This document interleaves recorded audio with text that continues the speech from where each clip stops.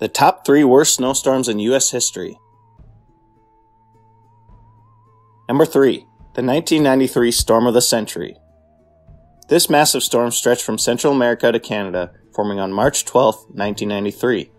This storm saw not only massive snow totals, but record low temperatures and more than 315 fatalities. A region in Tennessee saw 4.5 feet of snow, while one northern Georgia county totaled nearly 3 feet.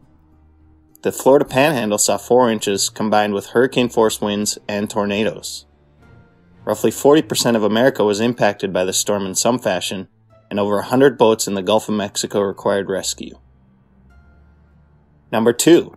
The Great Appalachian Storm of 1950. Heavy rain turning into snow and winds reaching up to 160 miles per hour hit the northeastern United States in November of 1950. Over 380 people were killed in this massive event that impacted 22 states.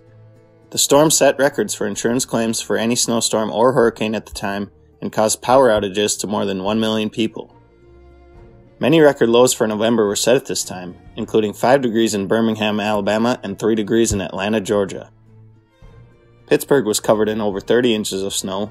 Some reports in Ohio were over 40 inches, and Pickens, West Virginia, recorded 57 inches. Number 1. The Great Blizzard of 1888.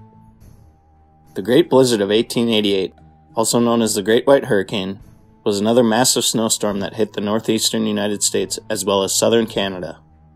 Rain turned to snow on March 12, 1888, and in some areas, winds up to 80 miles per hour came with it. Around 400 fatalities were recorded as nearly every public service was crippled for days. Snowdrifts of 30 to 40 feet were seen all across New England, with the highest being 52 feet in Brooklyn, New York. The fires that followed alone caused nearly $725 million in damage. Please like and subscribe for more.